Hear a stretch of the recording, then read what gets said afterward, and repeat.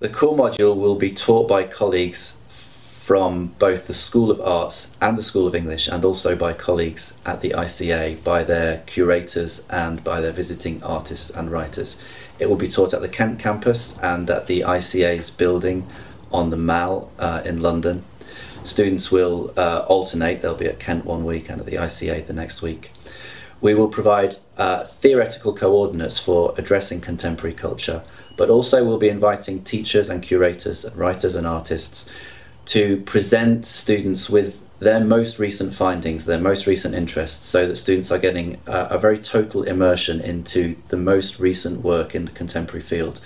The idea is that students will be presented with a conceptual framework, but also that they'll be arriving at a language for the contemporary themselves.